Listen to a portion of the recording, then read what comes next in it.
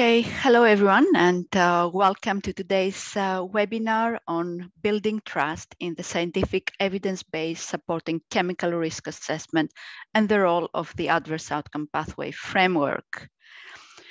This webinar is co-organized with the European Commission Joint Research Center and hosted by the OECD Environment, Health and Safety Division of the Environment Directorate. I am Magda Sachana. I'm administrator to the Adverse Outcome Pathway Program. And before we go further, I would like to emphasize that your active participation is important throughout the session.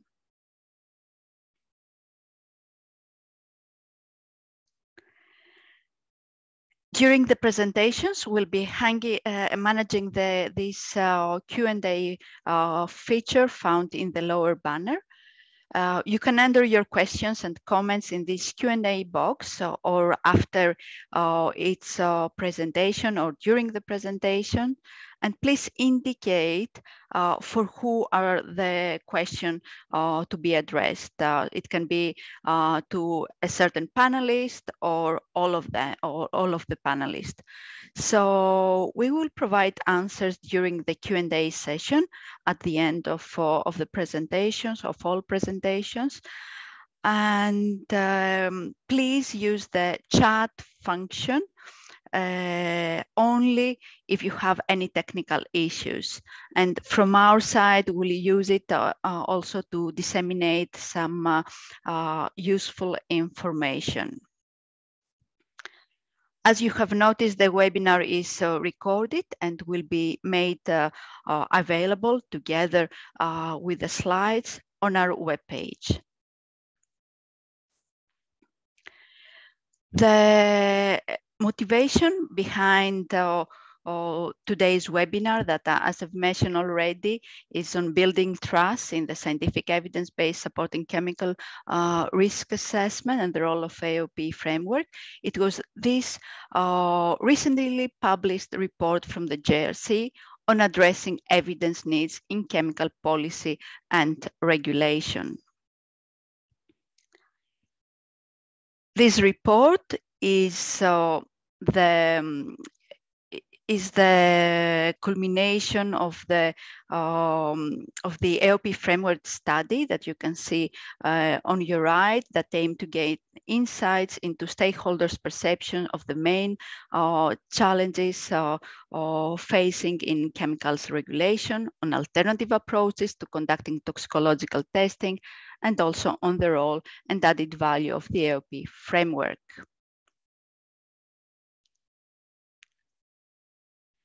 So join me welcoming together one of the main authors of the report and of the full study, Annamaria Carusi from Interchange Research.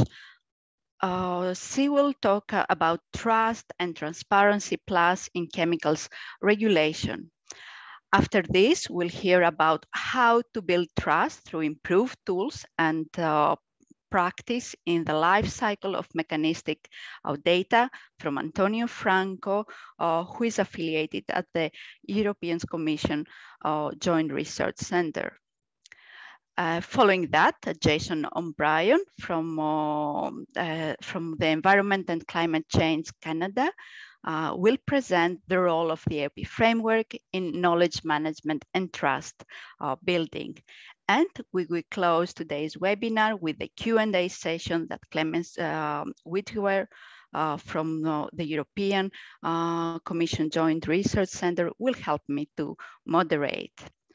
So as you can see, we have a very busy agenda and it's better to get started. So I will hand it over to Annamaria Carusi for the first presentation. So thank you very much. It's over to you, Annamaria. Thank you, Magda. I'll just share my screen.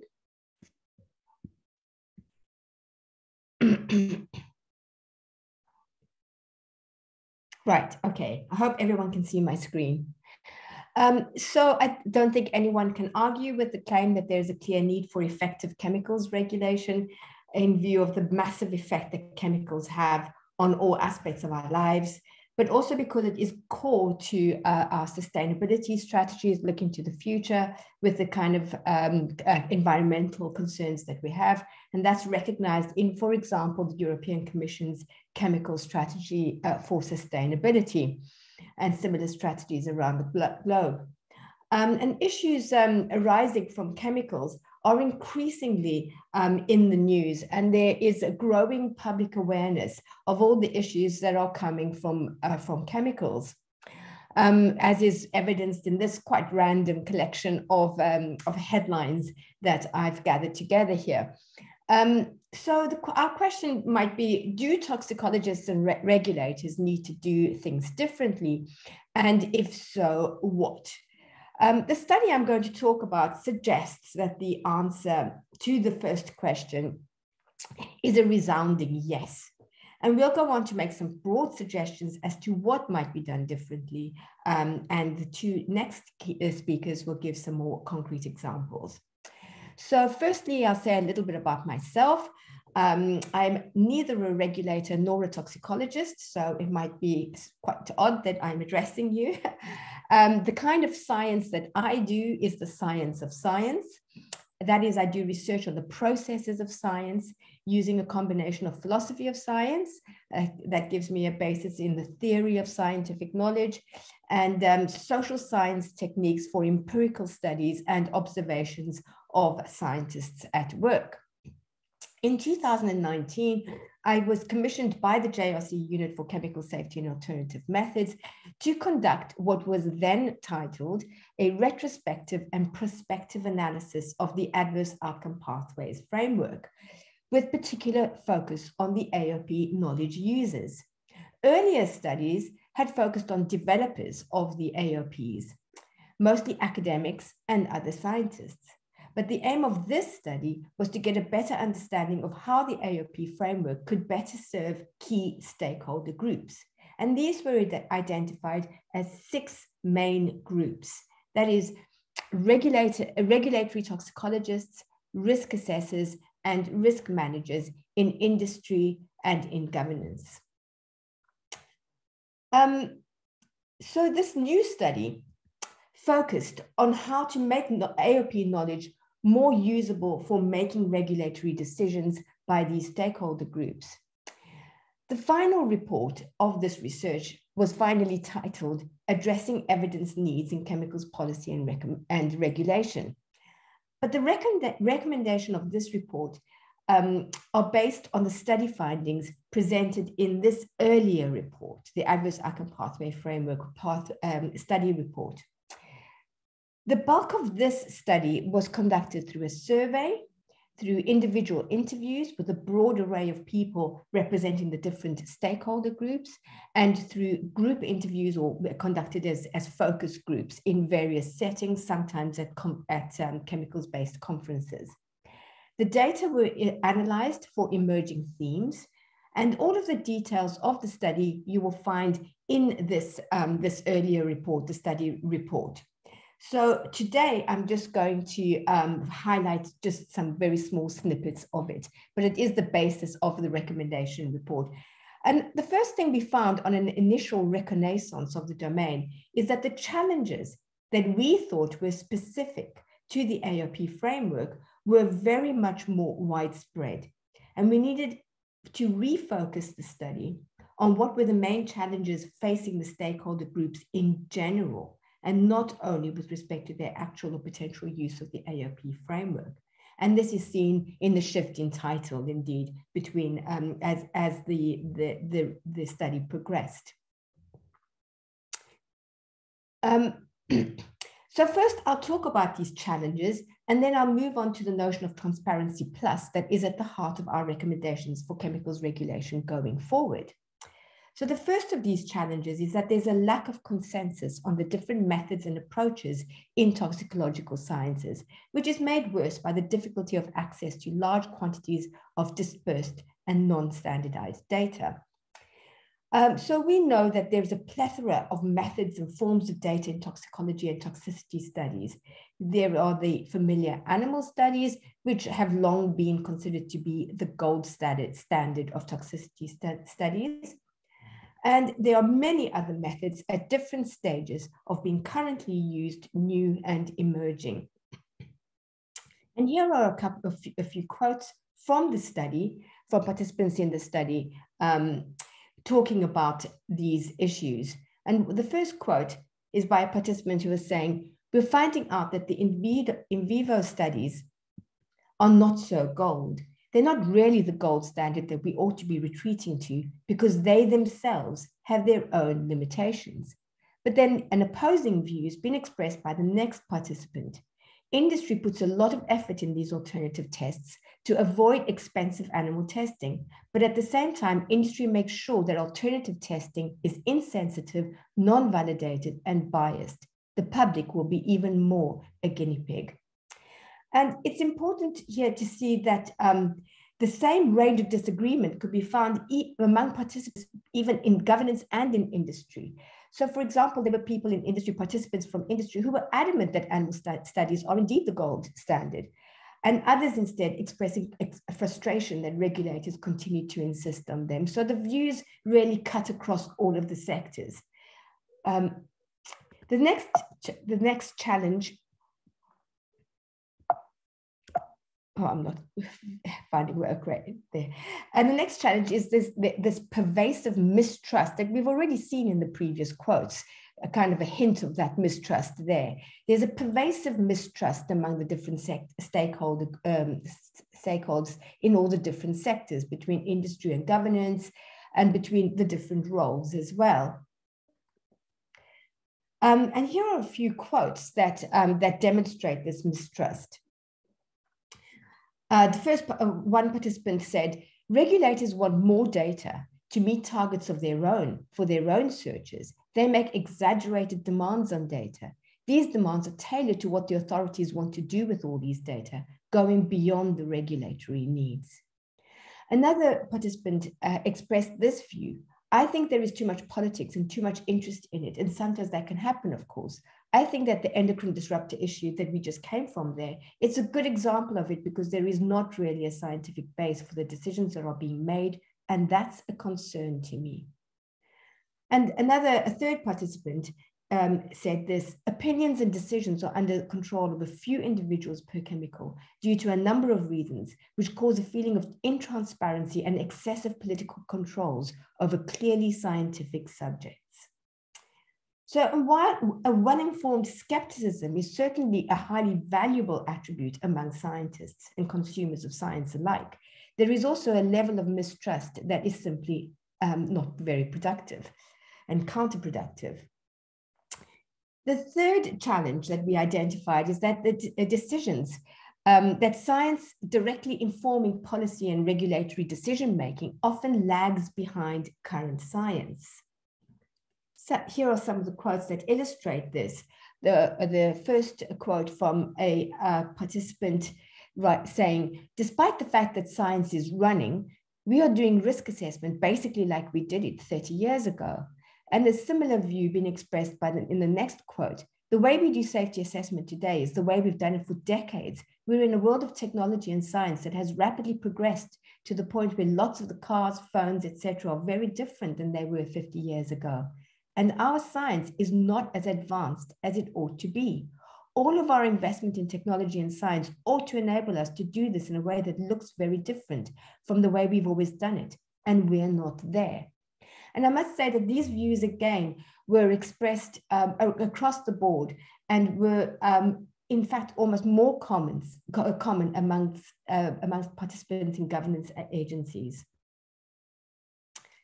The fourth challenge that we've identified is that there is a lack of shared understanding of how data becomes evidence for regulatory decisions or for current and future policy regarding chemicals and other potential toxins.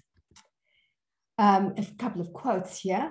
The first quote shows that there's a lack of transparency regarding how data are processed. For example, when we have technologies involved in the processing. The high throughput assays are generally done by private companies with proprietary systems. And even when done in a more open way, the computerized fashion in which the data are collected and analyzed prevents much transparency in assessing the data. The second or the second quote here expresses a different view of why there is a lack of transparency. But even beyond that, I think one of the major challenges we face in the regulatory risk assessment context is the unpredictable scientific interpretation that is made of the data. We never know in the regulatory context how, I cannot even talk about scientific rigidity, but really which scientific culture will be applied to interpret the data. So it's just not clear how data lead to particular decisions, either because of the way that they are processed or because of the way that they are interpreted. So all of these issues are very closely interconnected. Mistrust is both fueled by a lack of shared understandings and fuels it in its turn. The lack of consensus on methods is fueled by an absence of shared understandings and fuels it in its turn. And all of these contribute to the inertia of chemicals regulation and hold the science of regulation back, impeding its progress. So moving on now to our suggestions for getting out of these vicious cycles. What we are after are robust trust practices. So by trust, we might ask, well, because finally, trust holds together human organizations of all kinds, and especially so when one set of people are making decisions that affect the interests of society, economic interests or interests of convenience or well-being and health. But this doesn't mean that what we're advocating is trust on blind faith. Far be it from that. Firstly, there are requirements of transparency for trust. If we imagine a discussion where disagreements are being aired, where there's a disagreement, there are some conditions that need to hold in order for that discussion to be a productive one and for trust to be maintained between the different people involved in it. First of all, there are these requirements of transparency, that we need to have information about potential and actual conflicts of interest. What are the motivations of the people involved in the conversation? We also need to, it is also necessary that all of the parties to the discussion should have access to all the relevant information. Access here meaning that they should be able to obtain the information. Transparency in these forms is the sine qua non of trust. But we're suggesting that there's space for another aspect of transparency, and that transparency should be extended to form a form of transparency plus. Aside from practical or logistical access to data and information, we claim that it is necessary to have cognitive access to it. That is, that it should be understandable to people coming to it from different backgrounds and perspectives with different interests and concerns. So we need trust practices that balance acceptance and healthy skepticism. Acceptance in being open enough to hear what others say in a disagreement. Healthy skepticism in being able to question and interrogate. One might even call it curiosity, wanting to get beyond the surface of things. But skepticism, just like belief, has to be based on something. And we've seen in the past 2 years what happens when skepticism is kind of loses its guardrails. And we've seen the kind of conspiracy theories that can give rise to. We've seen many examples of those in the last 2 years. So we need a kind of disciplined skepticism. If discussions, even those where disagreements are aired, are genuinely productive, the parties to the disagreement need at least to be sure they're talking about the same thing. And this is where shared understanding comes into the picture.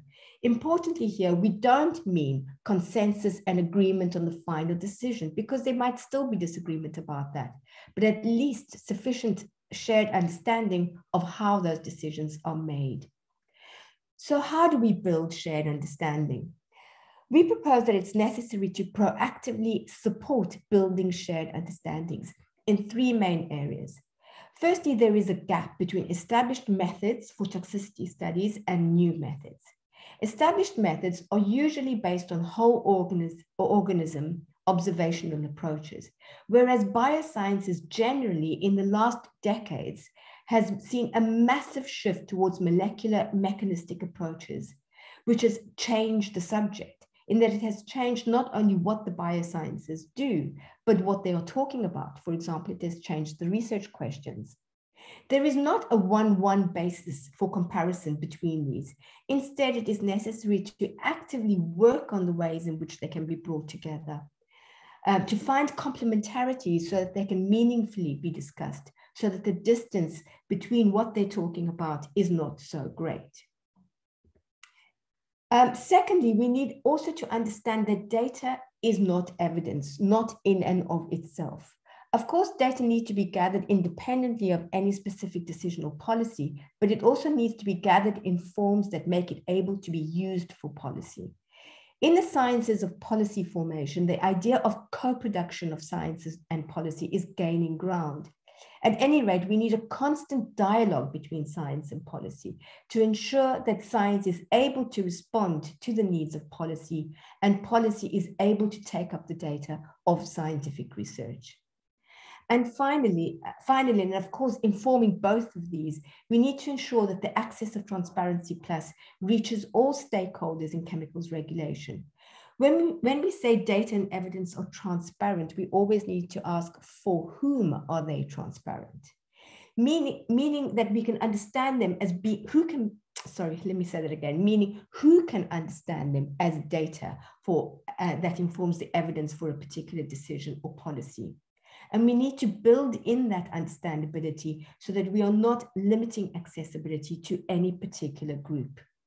So this is of particular importance in a domain that is a nexus of so many competing social, economic, and political interests. So all of these are achieved through bridging across methods, across data, and across evidence, and across stakeholder groups. By building up the grounds for comparison, comparison is the staple diet of science. Scientists are always comparing one thing and another. Through seeking connections, points of commonality, similarity, or equivalence. And when they are not there, establishing ways in which they can be built up.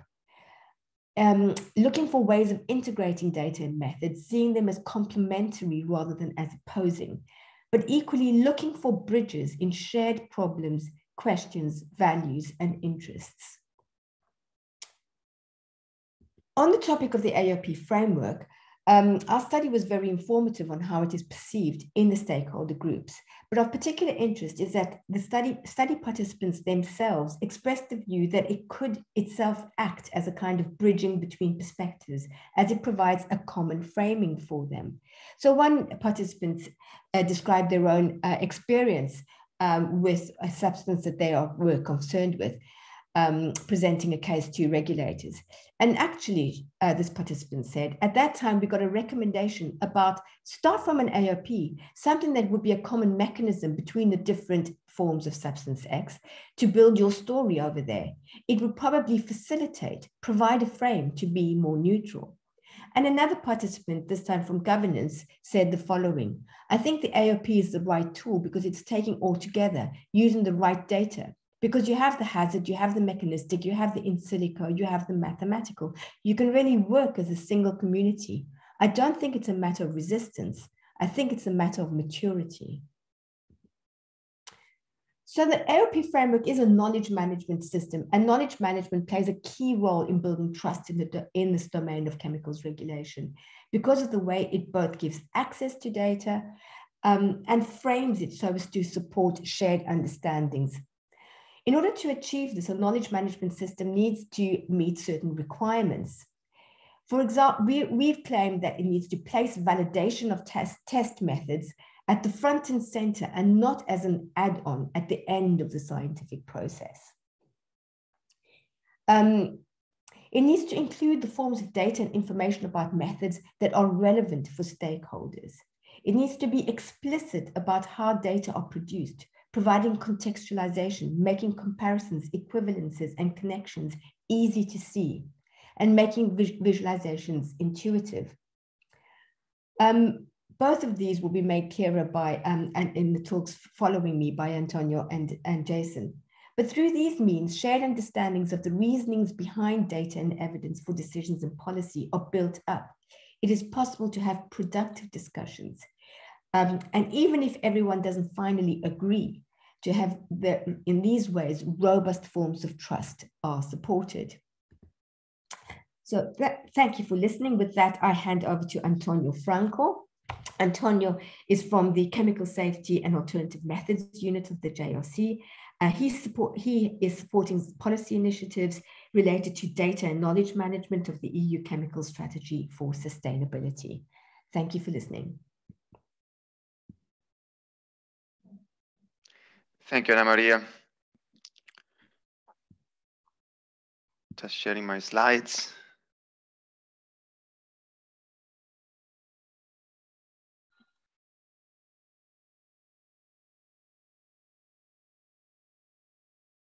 Didn't work. Try again.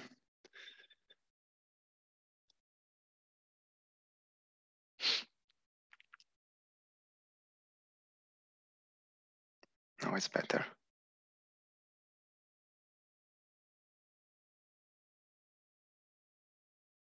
And in presentation mode. There we go. Hi, everyone, and thanks for joining. And thank you, Annamaria, for the introduction. Indeed, in my presentation, I will share how the management of academic data and knowledge is currently being addressed from an EU policy angle. And the scope of the policy initiative I'm referring to is on academic data. And for those who are familiar to the EU policy initiatives and the chemical strategy, this is part of the so-called one substance, one assessment activity. And an increasing component, as we heard, of chemical safety science nowadays is on mechanistic data. And therefore, the title of my talk here is Building Trust Through Improved Tools and Practice in the Life Cycle of Mechanistic Data, to be intended as an important subset, let's say, of academic data. Now, academic data feed into regulatory assessment processes, and this comes with, among other data sources, and it's often used to fulfill information requirements or to feed into assessments. And typically it complements what we call as standard information requirements. Now, academic data here means every sort of hazard, exposure, and risk assessment data derived from studies that are published in the scientific literature typically, but they're not carried out specifically to inform a certain regulatory assessment process. And therefore, often they use non-standard experimental or computational methods without necessarily complying with recognized quality system. Some do, but not certainly all of them. And when we talk about academic data, as already Annamaria pointed out, we are all aware of the shift that has happened in this field of research from traditional research to more mechanistic data. And therefore, when we talk about academic data and we look into the future, the focus needs to be very much on mechanistic data, without, of course, forgetting the value of the existing and future studies that keeps on, let's say, using animal and measuring apical endpoints. Now, where this is coming from, in recent years, there's been a series of policy evaluation in the EU. And a part of that has been analyzing the way academic data has been used in regulatory assessment in the EU legislative framework. And this exercise came with two main conclusions. The first, we need to improve how academic studies are performed and reported in peer-reviewed literatures in a way that we come closer to regulatory requirements. And the second point is that really we need to improve the implementation of those provisions that are present across legislation in Europe to consider all available information when carrying out assessments. So these are the two main drivers for the policy initiative on the better use of academic data. Now, one way to understand where issues come from is looking at the life cycle of academic data. And as you can see here, there's various interest groups involved in the process that goes from the generation of data to their regulatory use through the documentation and the retrieval of data. And the first point here is really that this is an issue that concerns multiple interest groups. And if we want to make significant steps forward, we need to perceive this as a shared challenge with shared responsibility of the various steps.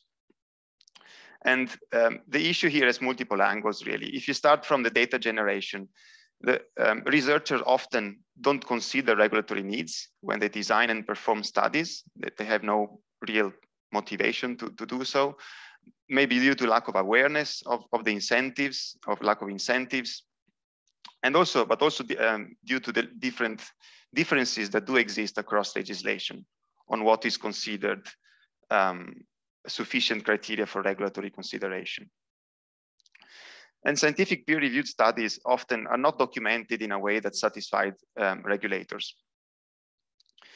And also, many academic data don't really follow what we call the fair data principle of findability, accessibility, interoperability, and reusability. And authorities and registrants therefore kind of lack the tools that bring together and monitor relevant academic data as they become available.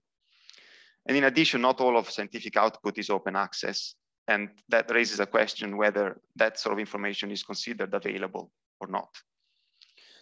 So this leads to a situation where regulators don't really have the means to enforce those provisions that require considering all available data, including academic data.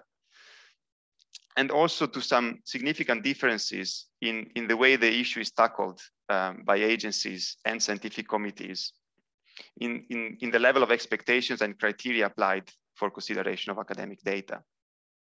Now, I'm talking about this as purely as a data management and data knowledge management problem, as we are aware that also conventional assessment methodologies that are implemented in legislation really struggle to take full advantage of modern toxicology and exposure assessment approaches. But that's a broader, obviously, and very relevant topic. But I will focus on the data knowledge management aspect here.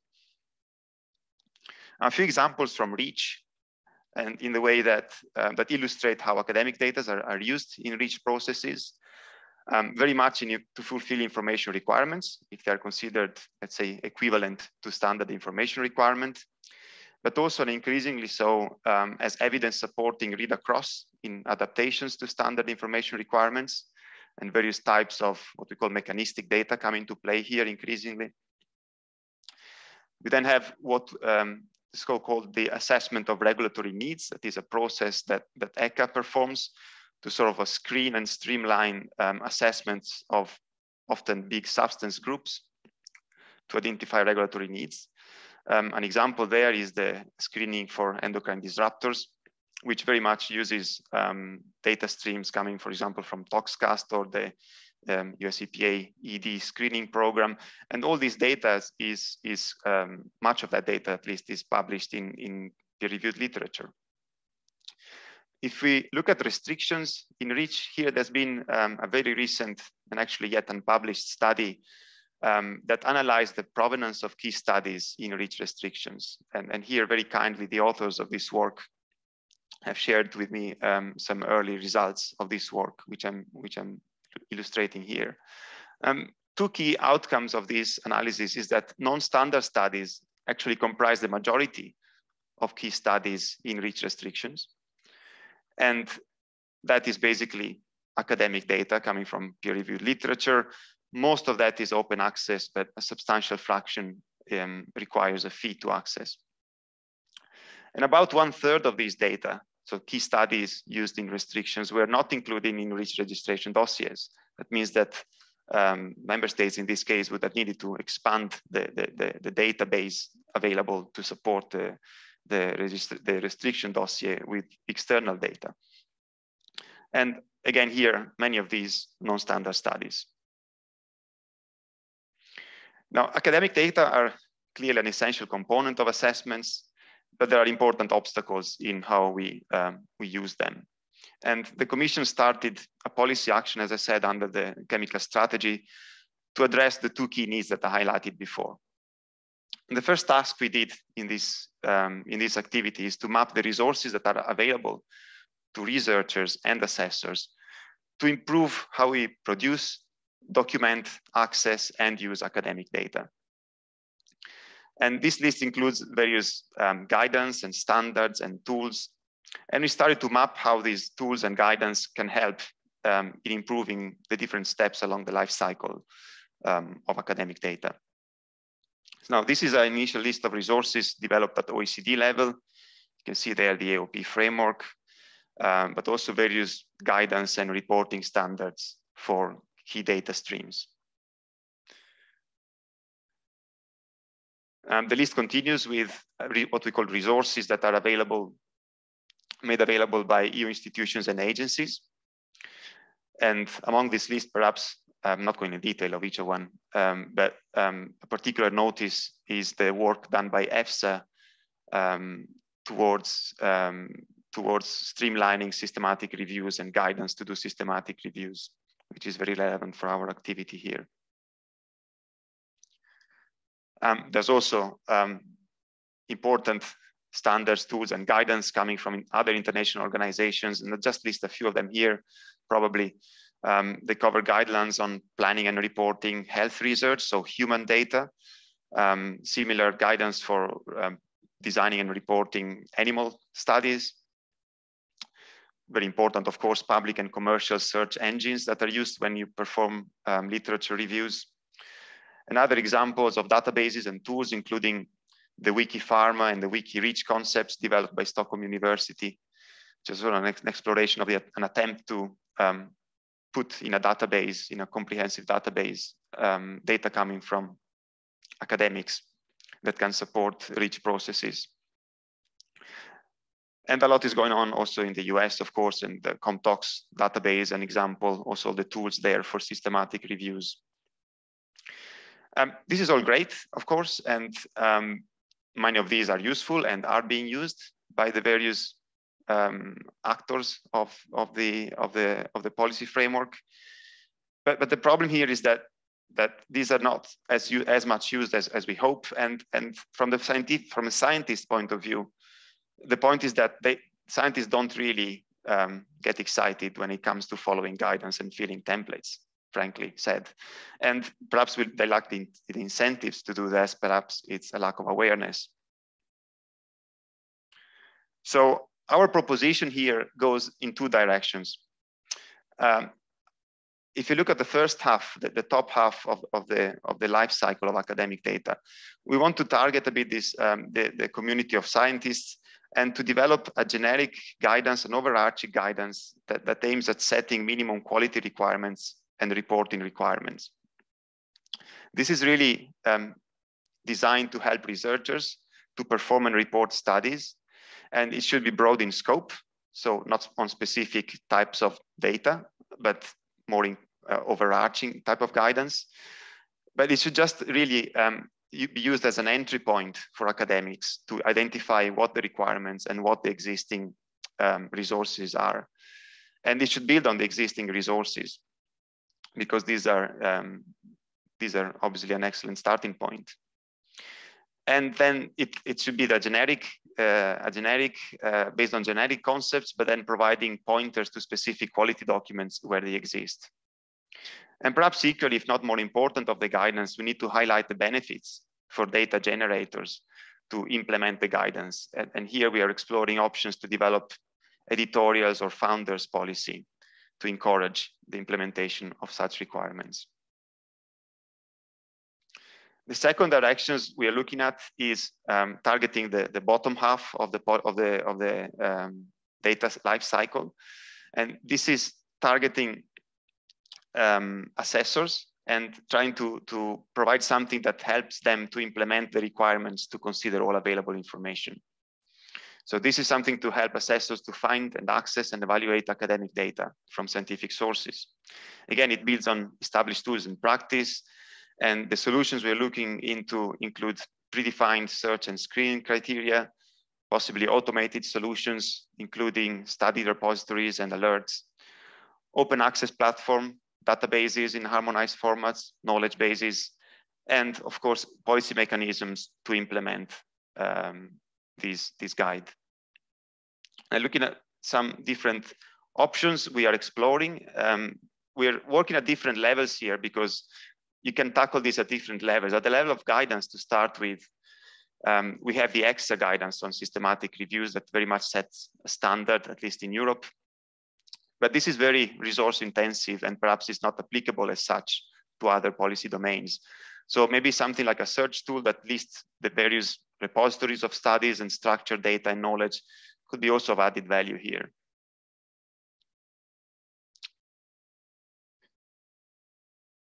If you look at the level then of repositories of academic studies, this is also an option that we are considering. This is a collection of academic studies that fulfill certain relevance and quality criteria. It could be based on predefined criteria, but it could also be the outcome of systematic reviews performed by assessors and populated in these ways. And scientists and scientific community could also play a role in populating such a repository. And this is just a screenshot from a recent mock-up studies that the Commission have done in the context of the common data platform on chemicals. Now, at the highest level, let's say, of hierarchy of these options, we have structured data and knowledge management tools. And this includes substance databases, but also linking to test method databases, and also a strong knowledge base on biological pathways leading to adverse effects, that is the adverse outcome pathways framework. And the ambition here is really to find some smart ways to link the three elements of this triangle. So test methods, substance data as an entry point for assessors that are interested in substance data, but then the link to test methods and to the knowledge, very importantly, that justify why we are generating this data and how we integrate this data. So we really see the AOP as a well-suited framework to facilitate the integration of various types of data streams, and very much relating to the outcomes of the study report by Annamaria and co-authors, really a tool to facilitate the contextualization through comparisons and equivalencies. And this leads me to the next presentation, which will be by Jason O'Brien. Jason is a molecular ecotoxicologist at Environment and Climate Change Canada, and he supports in various roles the AOP framework. And he will tell us much more about the role of AOP framework in knowledge management and trust building.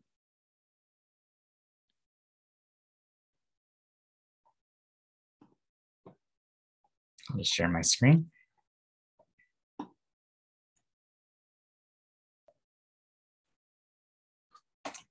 All right, thank you very much, Annamaria and Antonio, for those talks to set me up here. My name is Jason O'Brien. I'm a molecular ecotoxicologist for Environment and Climate Change Canada.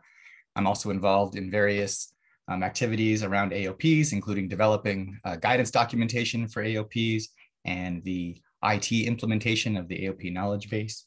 And I'm going to be telling you a little bit, I'll give you a little bit more background on what the AOP framework is, with some focus on some of the trust building aspects, and talk about how the AOPs address some of the recommendations in the report that Annamaria discussed in her first presentation, AOPs, knowledge management, and trust building.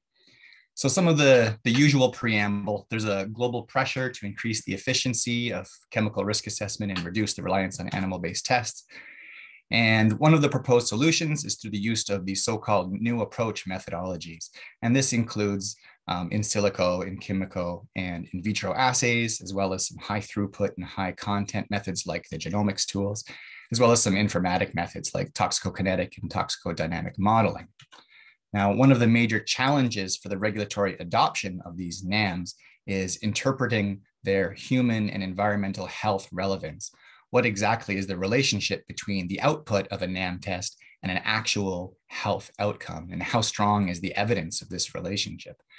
It's somewhat analogous to going to a doctor and getting a medical test done. If you were to get the results from your blood work back and just get the spreadsheet with the data on there, it's hard to understand what this means to your own life. You need a doctor to help explain what exactly is the health relevance of these measurements and what it means to you. And so that's kind of the role of the AOP framework. The goal of the AOP framework is to establish and communicate the health relevance of new approach methodologies and virtually any other biological measurement as well, with the ultimate goal of trying to support the use of NAMs in risk assessments. Now, this sentence is a bit of a mouthful, but I hope it becomes a little more clear as I go through my presentation. But the AOP framework is a knowledge management framework to aggregate and evaluate evidence for causal relationships between what we can measure and health outcomes of regulatory concern. Now, the structure of the framework is based on two major components. The first component are these key events, which are represented by these boxes in this box and arrow diagram. And the key events represent the things that we can measure. Each AOP is bookended by two special types of key events. On one end is the molecular initiating event. This represents where a measurable event where a chemical first interacts with biology at the molecular level.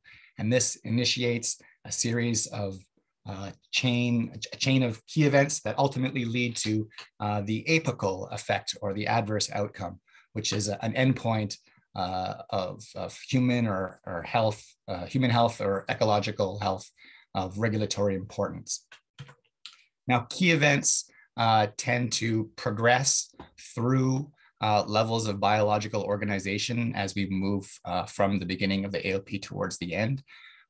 We can have molecular, organelle, cellular, tissue, organism, and population effects that can be described in these key events. And the kind of data that informs these key events comes from a variety of sources, including in chemico, in silico, in vitro tests for some of these lower levels of biological organization, and in vivo and epidemiological studies for the higher order biological information. So this is all about the key events, the things that we can measure. But the other important component of AOPs that often gets overlooked by newcomers to AOPs are the key event relationships. And the key event relationships is where the evidence of the causal relationship between the things that we can measure is documented. Now, the key event relationships are really the workhorse of the AOP framework. This is where AOPs convert data into evidence. Key event relationships collect data from a variety of different sources that can be complex and dispersed throughout, mostly through the scientific literature. And it condenses and converts all of that data into evidence. And it does that using two primary methods. The first is the modified Bradford-Hill criteria for causality. And this is a set of criteria where you organize all of this dispersed data into criteria for evaluating the statement, A causes B. And these criteria are based on rules of biological plausibility, meaning how well do we understand the biological system, and also on empirical evidence. What is the experimental evidence that we have to support this relationship? And the other is a weight of evidence evaluation. During this evaluation, multiple lines of evidence are assessed against this hypothesis of causality. And the weight of evidence is based on criteria for data quality and the strength of this causal linkage. So in a very brief nutshell, this is kind of the general structure of an AOP. The things that we can measure are the key events, and the evidence for a relationship between these things are the key event relationships. So now that we have our AOPs, what can we do with them? Well, there's a lot of different things we can do them. They're very useful research support tools, but one of the primary goals of the AOP is to support risk assessment. Now, AOPs themselves are not risk assessments. They're not kind of the magic bullet to solve all of these problems that Maria was talking about, but they are an important tool that can help support some of these problems, addressing some of these problems. And they're meant to be coupled with other tools like risk assessment frameworks, such as the IATA framework. And this is, if you're unfamiliar with it, this is integrated approaches to testing and assessment. And this is a cyclic process of gathering information and weighing the collective evidence and going through that process over and over until you have enough evidence to make a confident regulatory conclusion about the safety of a chemical. And AOPs are very well suited to support many of the steps of the IATA process. And I don't have enough time to go into detail about how this is done, but if you are interested, I highly recommend you check out this guidance document released by the OECD on how exactly AOPs can be used in a variety of different risk assessment scenarios through the IATA framework. So we know a little bit more about what the AOP framework is and how it can be used. And now I want to talk to you a little bit about the actual program that is implemented by the OECD. This is the implementation of the actual framework. Now, the hub of the OECD's AOP program is the AOP Wiki. This is an online repository of AOP knowledge. This is where all of that information about the things that we can measure and the relationship between the things that we measure are documented and shared. There's AOP pages, key event relationship pages where all this information is. And because of the wiki structure of the wiki format of the AOP Wiki, this allows collaborative development of AOPs. People can work together to build and collect all of this evidence together, and this can be done by collaborators all over the world. And this information is open and free to all. You don't need anything to see the information. If you want to contribute, there's a very simple and free registration process. The program also includes some guidance and support. There is a handbook with very detailed guidance on how to actually build AOPs. The wiki also includes some online support like frequently asked questions, a discussion forum, and other forms of support. And there's a coaching program where experienced AOP developers can share their experience with people that are new to AOPs. And finally, when AOPs have finished the cycle of development, there is a review and endorsement process. This involves a compliance review where the AOPs are first checked to make sure that they meet the technical requirements of an AOP. And then it's passed off to a scientific review where the scientific content is subject to a peer review by subject matter experts. And then once the scientific review is completed, the OECD can endorse the AOP, indicating that they support the process by which the AOP was developed. And this review and endorsement process is completely transparent and open. All of the names of the authors and the reviewers, as well as any review comments and response to reviewer comments, are all made public. Any conflicts of interest, if there are any present, are made public, and all of this is communicated via the wiki. And this process, because it's all completely open and largely centered around the wiki, can be collaborative. Reviewers and authors can openly discuss some of the issues that they have either through the wiki, or they can even hold meetings. And now as the program grows, the AOP is also, OECD has also formed partnerships with some journals to help support some of this review process. So two recent signees of a memorandum of understanding with the OECD are the journal Environmental Toxicology and Chemistry and Environmental and Molecular Mutagenesis. And so they now have the ability to conduct AOP reviews according to this open process as described by the OECD. So quick recap of all of that. AOP framework is a knowledge management framework. It's for the documentation of causal evidence between biological measurements and how they're relevant to adverse effects of regulatory concern, ultimately with the goal of supporting the use of new approach methodologies in risk assessment. It's a tool to support risk assessment and research. And there's the OECD's program is the implementation of this framework, which involves the AOP Wiki, some support, and a peer review process. But now I want to talk to you about the things that Annamaria and Antonio discussed in their presentations and how the AOP framework can address some of the issues regarding trust building. And as I do this, I'm going to talk about how the program currently addresses it. Right now, the program is the evolution of the program is kind of in line with the evolution of the wiki. Right now, the wiki is at version 2.4. And I'm going to tell you about how we plan to address some of these issues in future versions of the wiki. We hope to release version 3.0 in a couple of years or so. And as a quick recap of what Annamaria was talking about, there was many recommendations in this report about how this knowledge infrastructure can help build trust. And I won't be able to go into all of these in very much detail, but I hope to touch on some of the more important ones that the AOP framework addresses. So firstly, Annamaria discussed the concept of bridging. And bridging consists of making connections between different approaches or methods by highlighting existing connections or by forging new ones. In the report, she highlights two main areas where bridging is needed. She discussed this in her report as well in her presentation. The need to bridge between established toxicity tests and new methods and mechanisms. And as I already mentioned, this is the primary goal of the AOP framework, to establish establish and communicate the causal relationships between endpoints of regulatory concern, which are usually quantified by these established tests. Though she also discussed some of the problems with using these as the so-called gold standard and linking these to new approach methodologies. Another area of bridging that's needed is between data and evidence.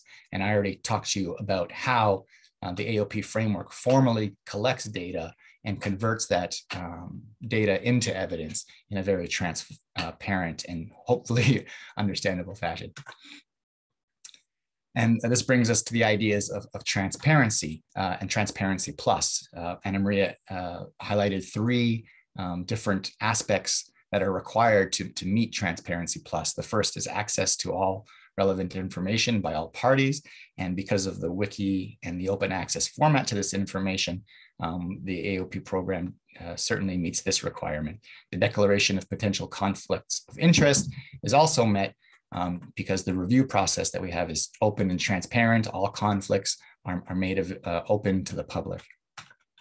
But in order to meet transparency plus, there's a requirement to make explicit the reasoning behind the knowledge management system.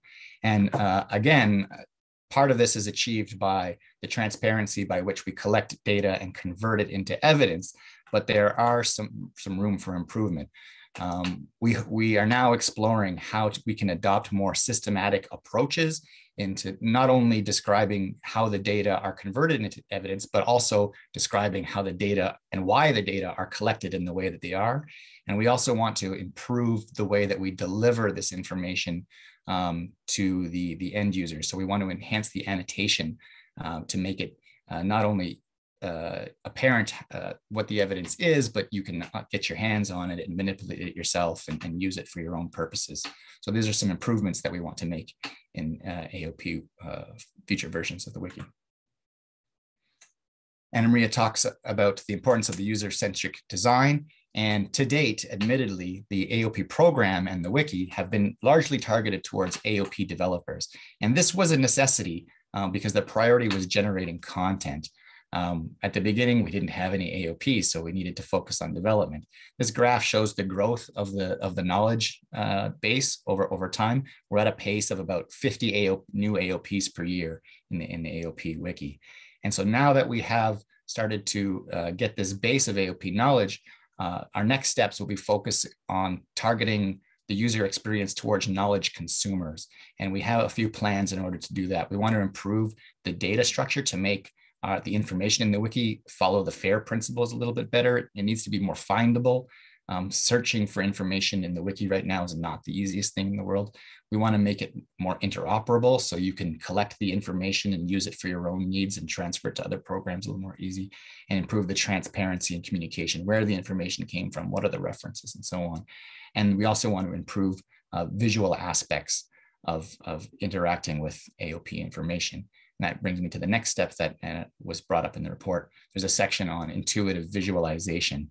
And so there's a strong appetite for visual rendering of knowledge to make it more digestible.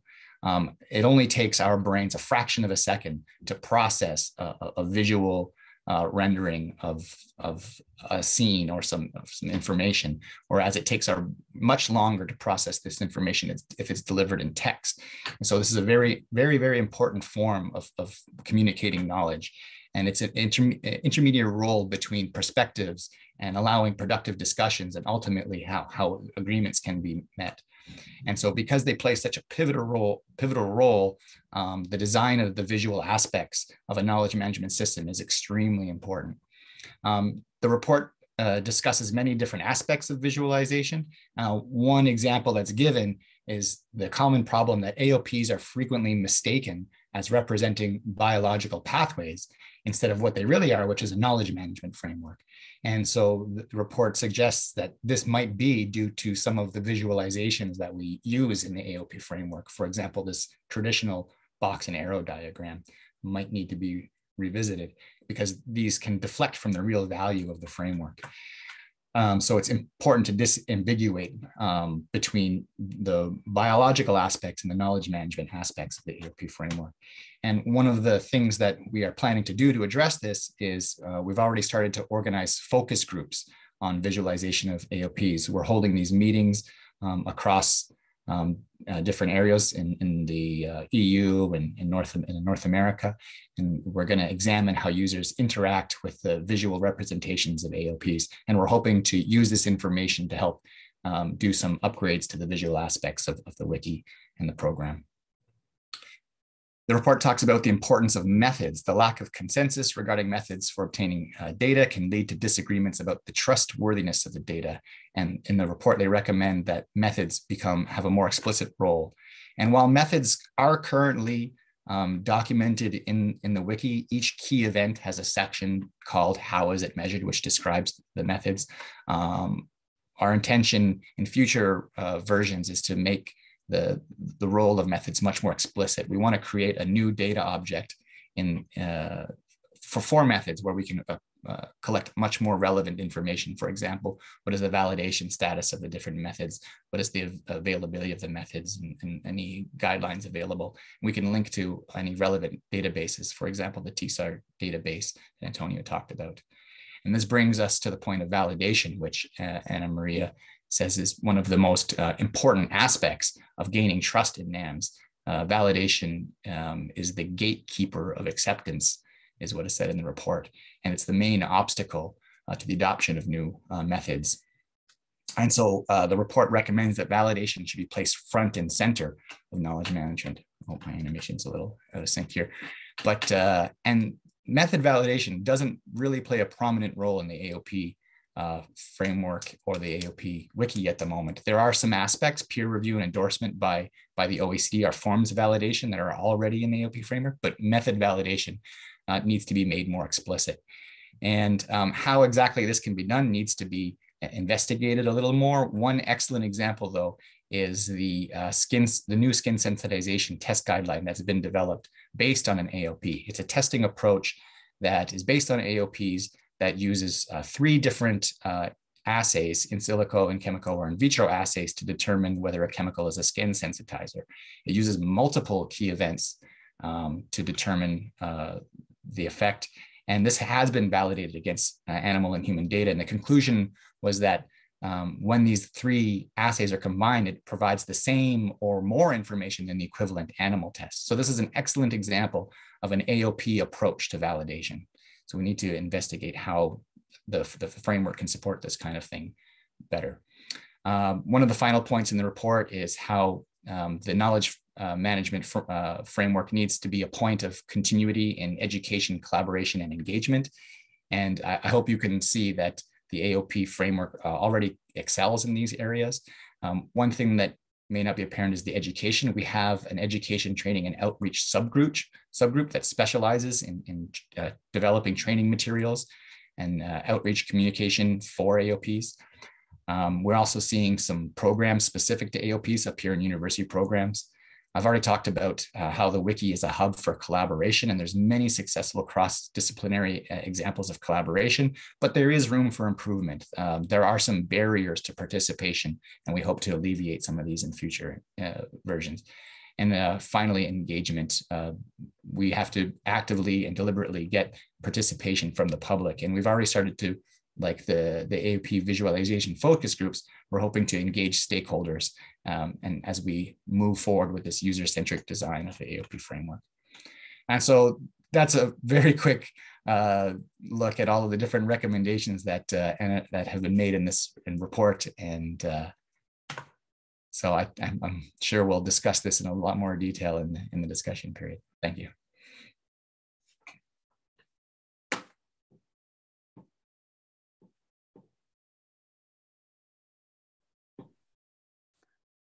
Okay, Thank you very much, Jason. Thank you all for the excellent presentations. I think we are left for 20 minutes for some discussions, and thank you very much for sending in your questions. So together with Clemens, we'll try to moderate the discussion. And please, to the panelists, please turn on your cameras and microphones, and let's get started. Yes, let's do that. One question maybe immediately, because it relates to one of the last slides that Jason showed, but has also much to do with chemical information requirements. Sam Saunders asked us, in the context of REACH, how does the JRC or others foresee AOPs being integrated into information requirements? Would registrants use the AOP framework, or do you see it more as a tool for the regulators to use in evaluating submitted information? I think this connection of AOPs via IATAs and defined approaches leading to chemical risk assessment, I think that's a it's at the center of this whole discussion here. Maybe either Antonio or Jason, you can say something about that.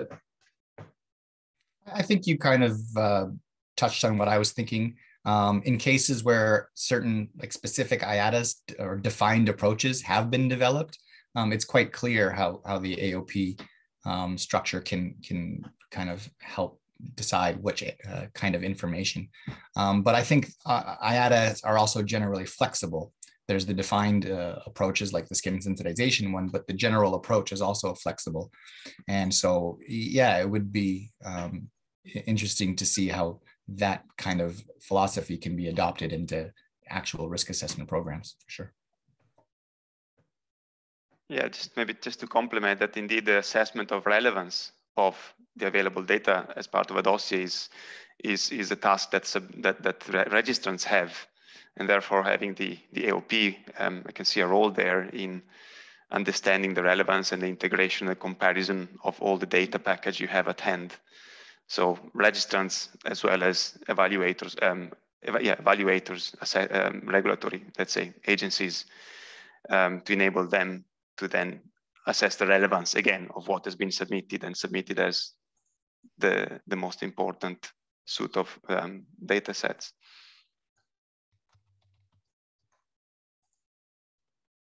Yeah, maybe Clemens also. I have a question to address. I mean, to Jason, but to all also.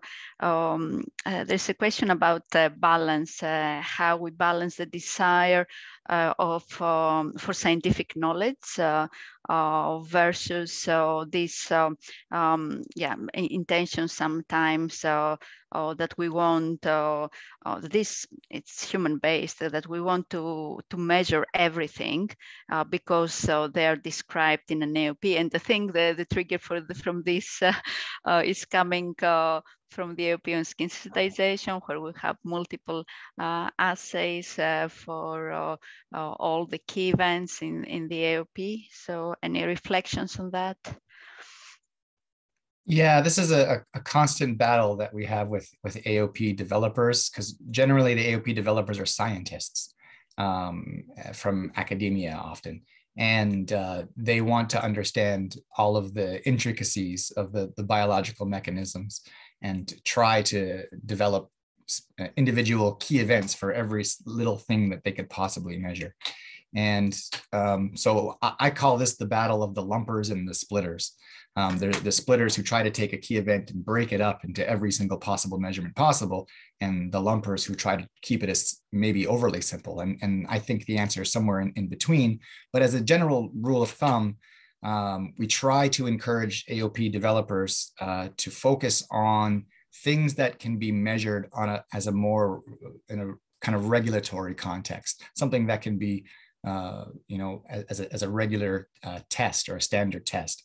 And that is where the strength of the AOP framework is. Of course, it can be used also.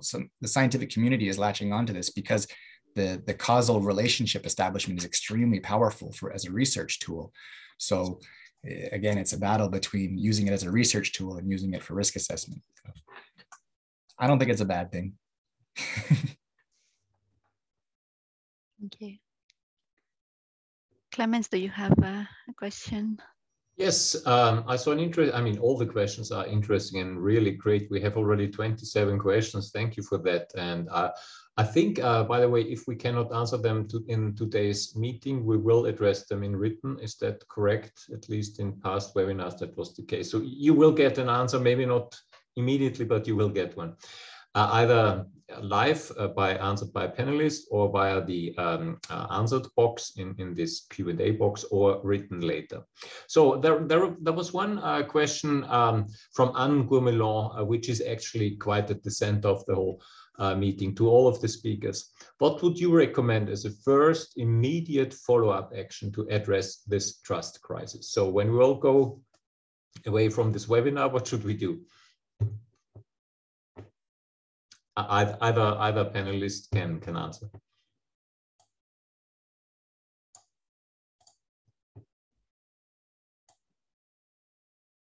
Well, I can start. I throw my stone. I think research founders had a big responsibility in making sure what they fund meets the need of regulation, and therefore, so far, at least EU-funded research latches to the open science, what we call the EU open science policy, which are very generic statements about fair data, interoperability, open access, and these sort of things. But there's the next level that is the scientific domain-specific requirements that you can, to some extent, you can require scientists to fulfill. And therefore, submitting, publishing your research in a paper and not bothering about how that relates to existing knowledge bases, existing databases, and get your data lost there in the ocean of academic literature is just not enough. I think founders have a big role to play there.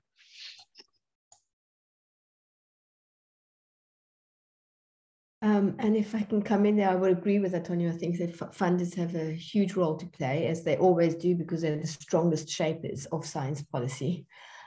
So yes, we need to speak to our funders, and we need to make sure that they're having the policies that are necessary. But I do think that we need also, as we've suggested, to think about how knowledge is, every time that we are putting out information about chemicals, we need to think about how it is framed and who can access this. And, it's starting out with self-reflection when we are publishing, and what avenues we are using for publishing, and in knowledge management, as we have suggested, this plays an important role. So there isn't a silver bullet. There's in particular not anything fast that can happen. But I think that ensuring that they're not sort of data dumps, but that data is properly contextualized is the most important thing that we can do. And in particular, thinking of who needs to understand these data.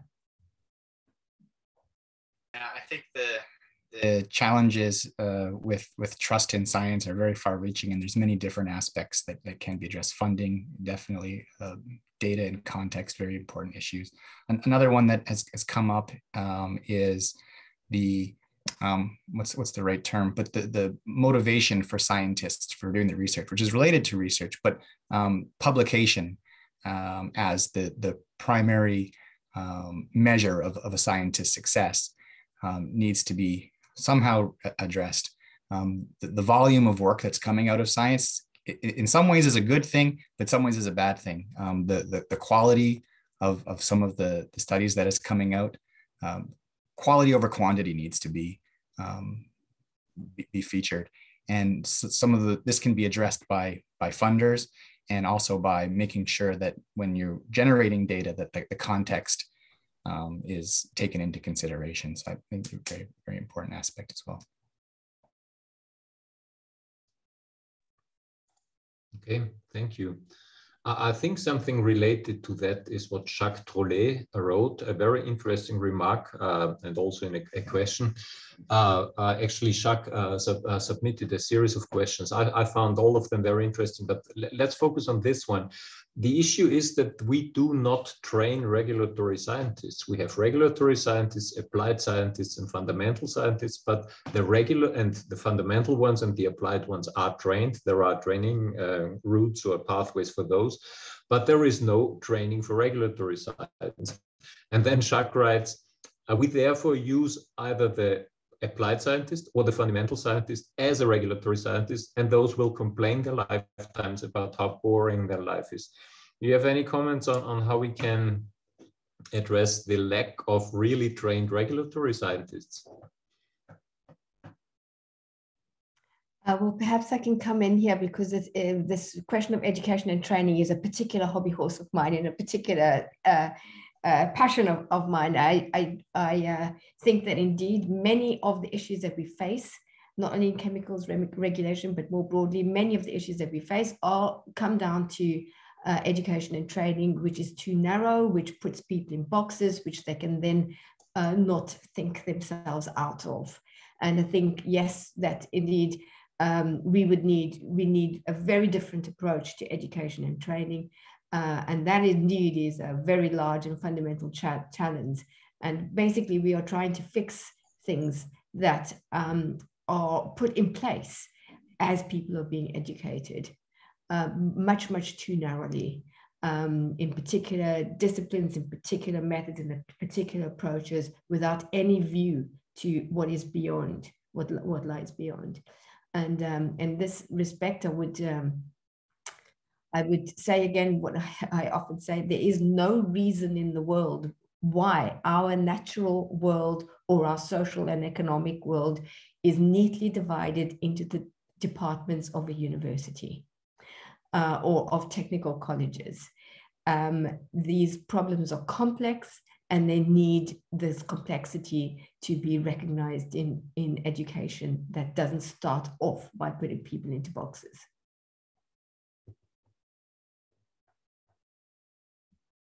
Thank you. I mean, if there's no any follow-up, I will combine some some questions which they have to do about the application of AOPs, and I mean how maybe we envision using them. I know Jason, through his presentation, indicated that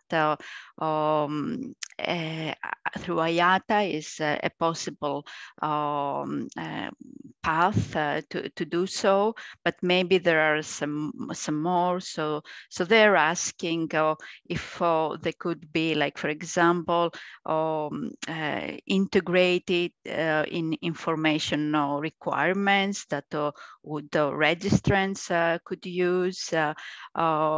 They ask for quantitative AOPs, and yeah, like or maybe as a tool for the regulators only to use in evaluating submitting information. So I don't know if you have any reflections on that.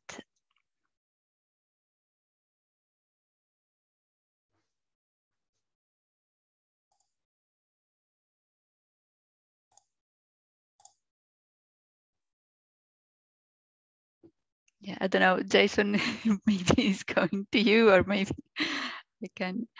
I'm not sure if I fully understand the question. Sorry, it's about application of AOPs and also about quantitative AOPs. Yeah, quantitative, I can talk a little bit about quantitative AOPs. They're kind of the holy grail of the AOP process is, can we collect enough data and understanding of the relationships between all the things that we can measure, such that if we measure one, we can predict the outcomes, given that we have all of the necessary information. Now, this is extremely ambitious, and there's only a few examples where this has been achieved to any degree. I think this is the long-term goal of the program, and I don't think it is something we can expect in the very near future. But ultimately, that's what we're striving towards. Right now, the main goal is to establish some kind of relationship and confidence in the relationship between the measured endpoints and a health outcome, such that the data can be considered in an integrated approach. So Environment Canada, for example, will consider data from new approach methodologies, but it doesn't use only data from new approach methodologies. It takes a weight of evidence approach and considers various lines of evidence. And NAMs aren't really the driving factor in most risk assessments. They're kind of accessory or supportive information at the moment. I think as we get more quantitative understanding, NAMs will become more central to the risk assessment calculations. Thank you, Jason. Maybe two questions that have been asked one after the other, which are actually going into different directions. Alison Connolly asked, another solution to finding academic data would have to be a specific keyword for relevant studies. I think that goes into findability in the FAIR spectrum, while Haley Holnagel immediately afterward asked, did you examine if indeed searchability or findability of academic data is a relevant roadblock for the use? I find them simple to find, but then extremely difficult to assess for relevance. So there is a conflicting opinion about the findability of academic data, and then after, when you found them, what then? What do you do with them? Any opinions on that? Maybe, I don't know, Antonio, you brought up the usability of academic data. Yeah, I mean, I tend to see the problem as more of the assessing the relevance problem rather than accessing it by itself. But it all depends when you consider the step of retrieving information done and you go into assessing relevance, because you can design very simple search criteria. Let's say you can go out in PubMed of Google Scholar and design a very simple search criteria, very encompassing, and then you have thousands of papers and you need to assess them for relevance. That's a very long exercise. Or you can apply more sophisticated and iterative approaches to searches, and then becomes more difficult and more resource intensive. But I think it is mainly a problem of assessing relevance and less so perhaps of findability. Although if a subset of papers and indeed some key studies are difficult to access because there's a fee barrier or something, then it's a perfect excuse, to say, well, we cannot do that, and therefore removing that is absolutely crucial.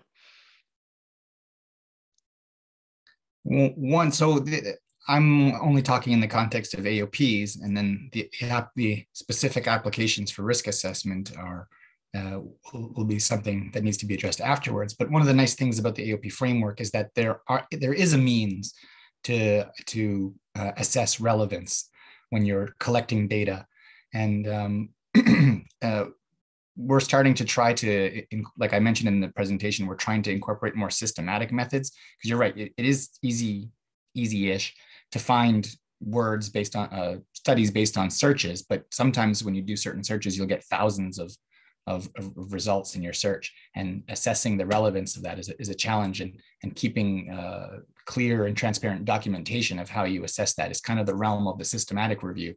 And we're trying to incorporate those kind of approaches into AOP knowledge collection. But the nice thing about the AOP framework is there is a way to assess the relevance. Doing this at the scale needed to address the thousands of scientific journals out there is a major challenge and something we're looking into. But I'd say that's one of the nice things. So maybe, and I know some risk assessments definitely have some criteria of assessing quality in order to include a paper in a study, but assessing the relevance might be where the AOPs can help.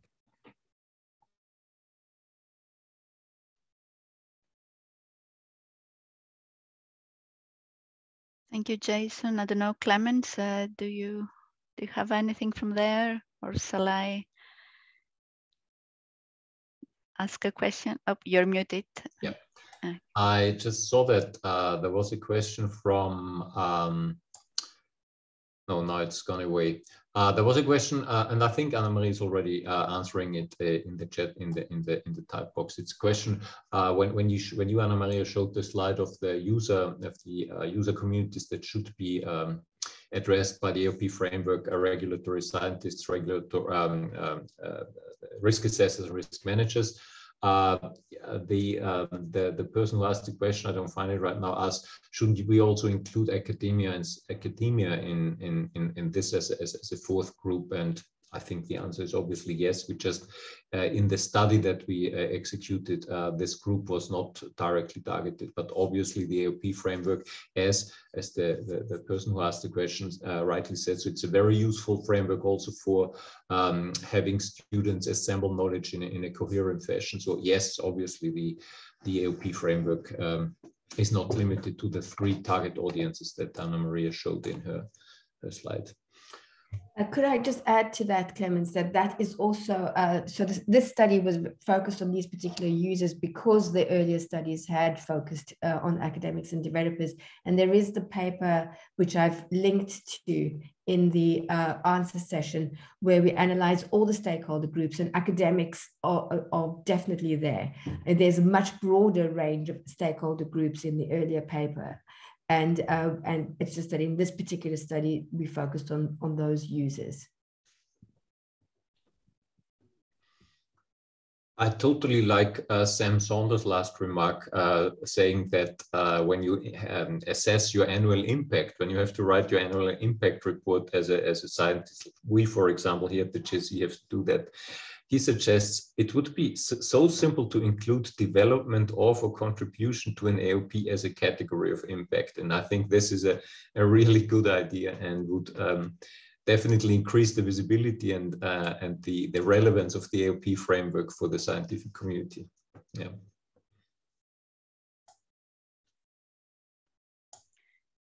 Okay, I think we are close to 2:30 Central European time, maybe. Yeah, I don't know if there are any final remarks from the panelists. Otherwise, I will go ahead and close this webinar. I mean, thank you very much for all these questions.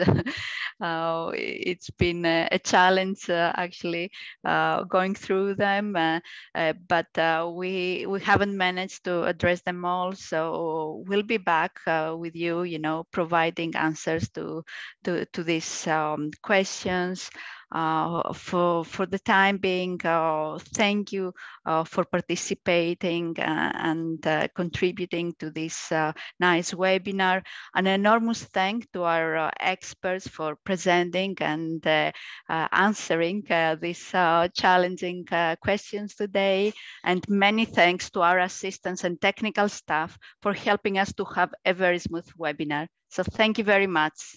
Bye-bye.